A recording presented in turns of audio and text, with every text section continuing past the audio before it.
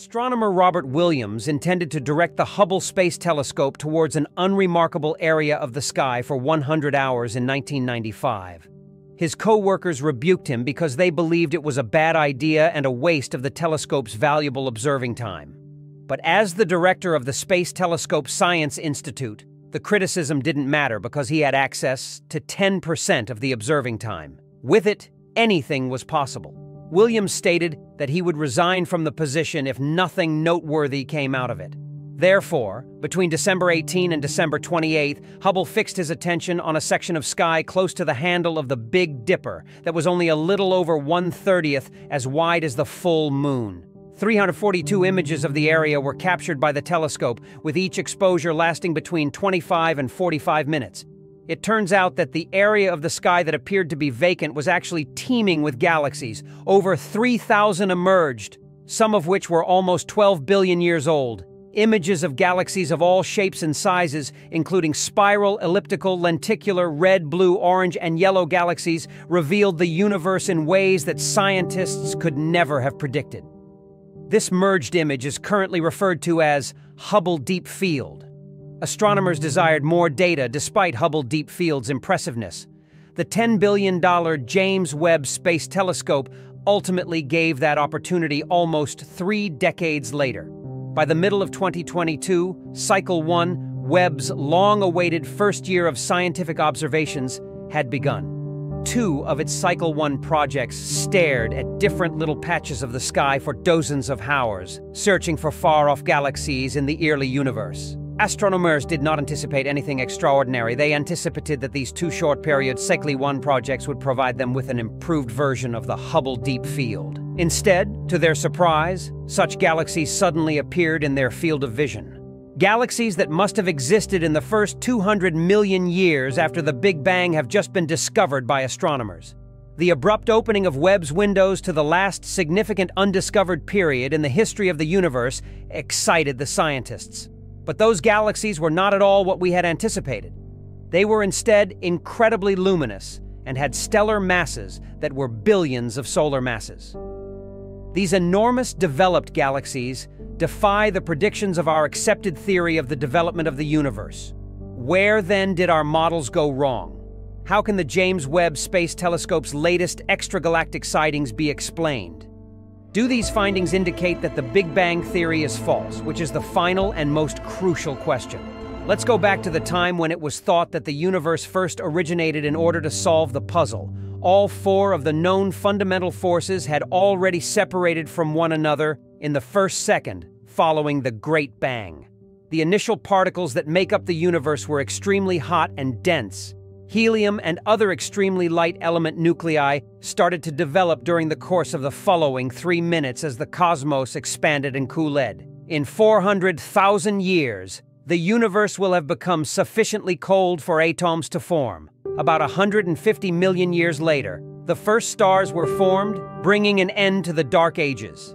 These enormous stars, known as population the 3 stars, were primarily hydrogen and helium-based, lacking heavier components seen in current stars. They created the first protogalaxies, or the gas clusters that clung to massive, invisible structures made of dark matter. These protogalaxies were brought together by gravity to create massive galaxies. It is estimated that this complicated process took 1 billion years to complete. Webb's observations, however, cast doubt on the entire paradigm. Numerous of these tiny protogalactic shards that haven't yet joined to form a massive galaxy, according to astronomers, should be visible. They are observing a few objects, though, that are already massive galaxies. One of them, with a redshift of 13.1, is 𝙅𝙒𝙏𝙏. In astronomy, redshift is represented by the dimensionless number z, where z0 represents the present. Additionally, as its importance grows for distant things, so do its distance and our look-back period. It's a big deal to identify galaxies above a redshift of 11, yet Hubble could only find one in its 30 years of searching.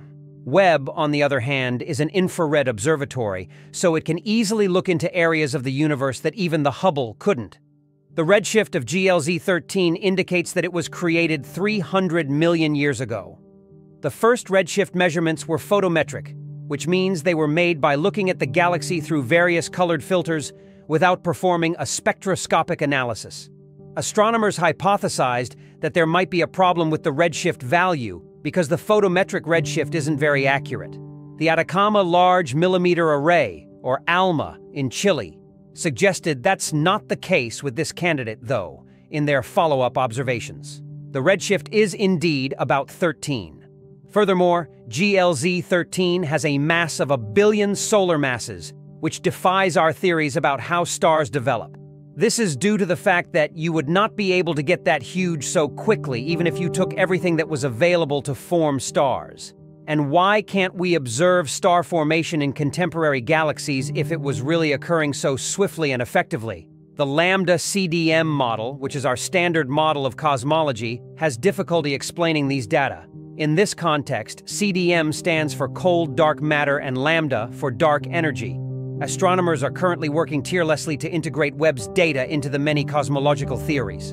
The 𝙃 hypothesis, for instance, suggests that high-mass star formation may have been quite effective in the early universe. This is due to the high temperature and gas pressure, which have a significant impact on star formation. Perhaps even magnetic fields played a crucial role in moving matter to spark the creation of stars sooner than we previously believed.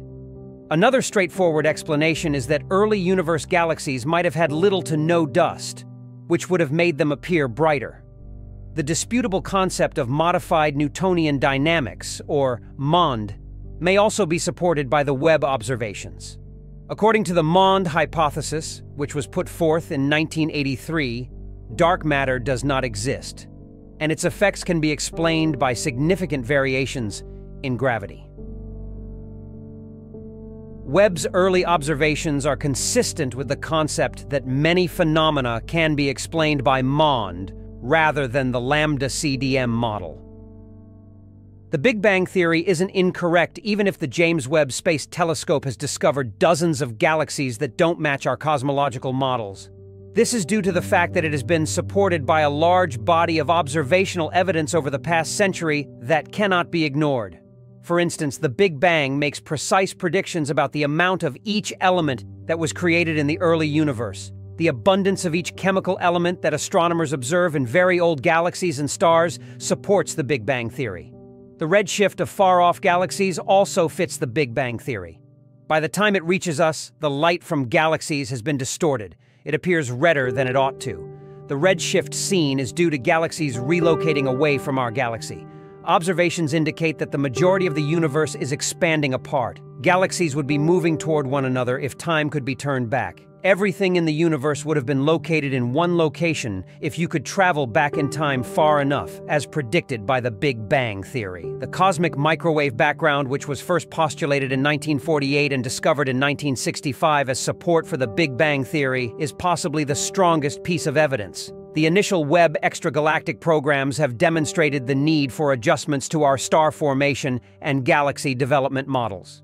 The planned Cosmos Webb program, which will observe a larger portion of the sky for hundreds of hours, is anticipated to significantly expand the population of early galaxies. Astronomers anticipate discovering thousands of such galaxies, which will improve our database and allow us to create precise models. According to some calculations, Webb might observe objects 120 million years after the Big Bang with a redshift of 26. If accurate, it would be a significant development in astronomy. That concludes the video. In order to ensure that you don't miss any upcoming updates, please give this video a big thumbs up, subscribe to our channel, and most importantly, click the bell symbol. Thank you for watching. Until next time, take care.